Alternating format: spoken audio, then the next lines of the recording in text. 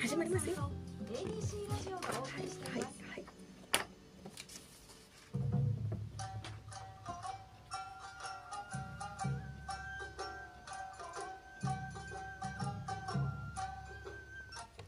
時刻は5時36分です。金曜演芸もん。このコーナーは ABC アナウンサーであり社会人落語家でもある私桂紗綾が落語や講談、浪曲、文楽、漫才などなど演芸に関するこぼれ話をお届けするコーナーです。今日は青菜という落語のネタをご紹介します。青い菜っぱのことですね。青菜。この時期本当に毎日どこかで必ず誰かはこのネタやってるんじゃないだろうかっていうぐらいですね、夏の定番のネタなんです。もう若手からベテランさんまでみんなやりはりますのでね、大人気のネタなんですね。青菜でございます。夏のある日、御大家のお庭の剪定に呼ばれた植木屋さん。仕事も一通り区切りがつき、帰ろうとしたところで旦那さんにお酒の相手をしてくれんかと誘われます。夏の間は井戸で柳陰を冷やしてやってんねやが、植木屋さん、あんた柳陰は飲んでか？柳陰？また旦さん贅沢なもんを。柳陰と言うたら昔は大名酒と言うてお大名しか飲まなんだお酒やそうでおますがな。いただきます。頂戴します。ああ、こら旦さんお手すからのお酌でありがとうございます。恐れ入りましてございます。おーっとっとっとっとっとっとっとっと、もうちょっとあいらいすんまへんな。いただきます。よ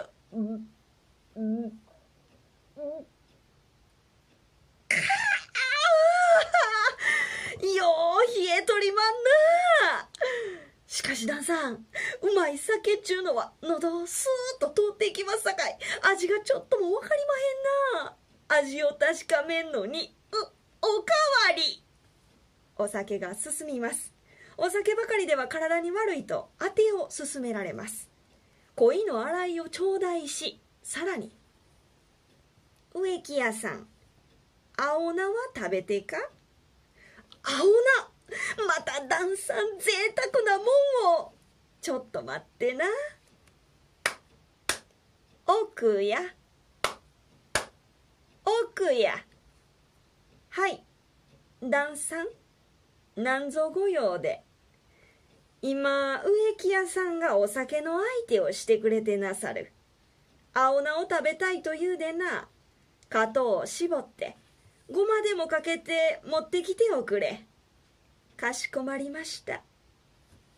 奥方の三つ指ついて物を言う上品な姿に驚いて、植木屋さん、自分の妻がいかにはすっぱな女性かということを面白おかしく話しておりますと、旦さん、鞍馬から牛若丸がいでまして、名も九郎宝願。おお、それは気がつかなんだな。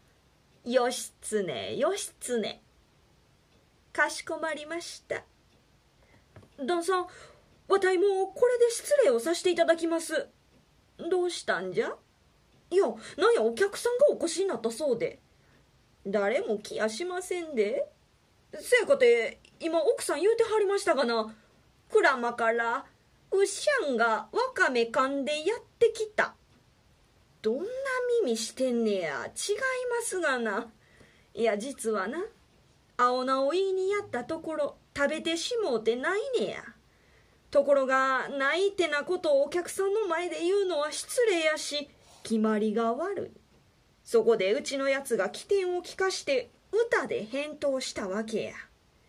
鞍馬から牛若丸がいでまして、名も九郎宝願。なあは苦労てしもて食べてしもてないと。そこへさして私が九郎宝願にかけて、義経義経、よっしゃよっしゃ。まあしゃれやな。源義経は通称九郎宝願、幼名が牛若丸ですね。言葉遊びをしてるわけです。これおもろいなと植木屋さんは急いで家に帰って自分もこの言葉遊びを真似しようと女房にその通りにするよう指示します。もうちょっとしたら大工のまっちゃんが風呂を誘いに来るからな。旦さんとこで聞いたやりとりやってこましたのか。かか、安城やってや。柳陰の代わりに焼酎を用意します。4畳半一間の長屋住まい。女房が一旦引っ込むところがないので暑い中蒸し風呂のような押し入れに押し込みます。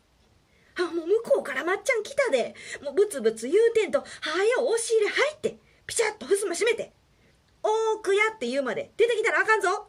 ええな。おい、風呂行こうか。植木屋さん、あんた柳陰は飲んでか。植木屋はお前や。俺は大工や。ちょっと待て。お前柳陰ってな贅沢なもんやってんのか。おお、初めてや。呼ばれるがな。柳陰ちゅうたらキンキンに冷やして飲むんやな。この暑い時にありがたいな。ほな、いただくで。ぬる。ただの焼酎やないかい。植木屋さん、青菜は食べてか。だから植木屋はお前や。青菜いらん。俺な、青いもん嫌いやねん。いらん。植木屋さん、青菜は食べてか。いらんちゅうてるやろ。植木屋さん、あんたが青菜を食べてくれんことには押し入れの核が危ない。何の話や。ようわからんけど、まあそこまで言うんなったら呼ばれようか。食べてくれるか。おーくや、おーくや。はい旦さん。びっくりした。嫁はん押し入れから出てきたで。汗びちゃびちゃで蜘蛛の巣だらけやがな。大丈夫か。旦さん、なんぞご用で。青菜を持ってくるように言うと、女房はまた押し入れの中に戻っていきますが、再び真っ赤な汗だくの顔で出てきて、旦さん、鞍馬から牛若丸が入れまして、名も九郎宝願義経義経。アホ、お前が皆言うてどないすんねん。弁慶っていうお話なんですが、オチはね、この義経っていうのを言われてしまったので、苦し紛れに家来の武蔵坊弁慶の名前を言うたわけなんです。この弁慶っていう言葉にはですね、立ち往生とか途方に暮れるっていう意味も隠されてるらしいんですよ。他にもね、調べてみますと、昔は大阪で人におごられるっていうことを弁慶っていうふうに言うたんだそうです。だからお酒をおごられるっていうことを弁慶っていうふうにね、こうかけてるというふうな意味もあったりするんだそうです。このお酒ね、青菜に出てきました柳陰ね、作ってみたんです。どんな味やろうと思ってねえ、ちょっと気になるじゃないですか。柳陰、みりんと焼酎、これ今でも手に入りますよね。このみりんと焼酎を1対1の割合でグラスに注ぎまして、これがもう柳陰なんですって。で、やっぱり甘いものですからね、冷やして飲むそうなんですよ。で、私は冷やしたのにプラス氷を入れてロックでいただきました。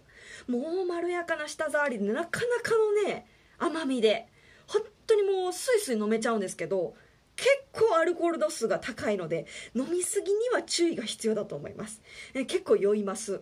私はもうクックッといってしまったら 2,3 口でもぽやーっとなってきましてね、もう気分でございました。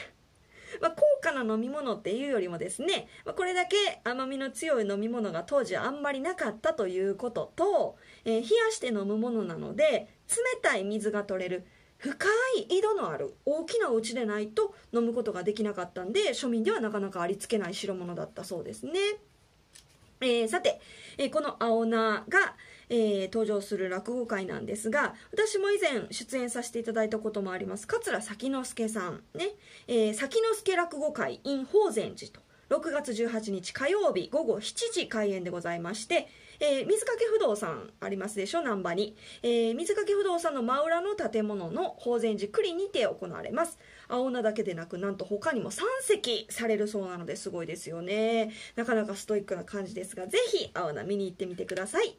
ここいらでお時間となりました。本日は青菜の一席をご紹介いたしました。ありがとうございました。